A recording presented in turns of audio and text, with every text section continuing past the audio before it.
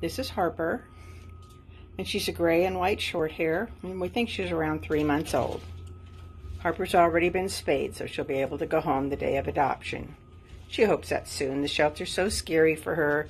She's pretty spicy in the cage, but we've been giving her extra love, trying to calm her down. And this was the first time I was able to take her out, and even though she was hissing and growling at me, she's just melting in my arms here, happy to get some love.